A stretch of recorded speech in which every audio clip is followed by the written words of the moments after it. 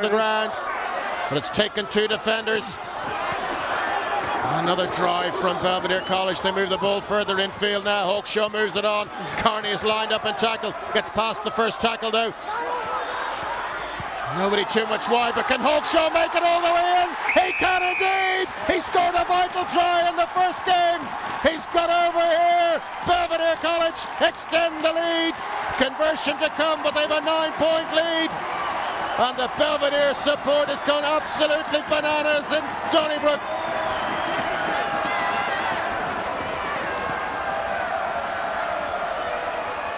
What a change of pace. Look at this. Through the forwards, through the backs. Look at this change of pace. Hand off when he goes.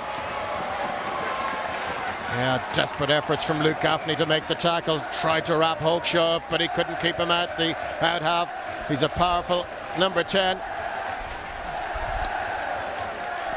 You can see the training throughout the players though, John. I was just watching some of the subs warming up before coming on for Belvedere as well. They're all doing the same type of training. They're doing a lot of reactionary stuff, a lot of changing pace work, and you can certainly see it on the pitch. Forwards and backs, able to switch gears. Conversion attempt now coming from Conor Jennings.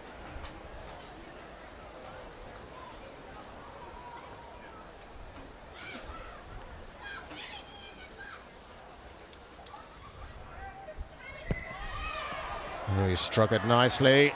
Oh, there's a silence from the Belvedere crowd, so you know it's slid past the uprights. But still a 9-point lead. You can expect a ferocious final 10 minutes here.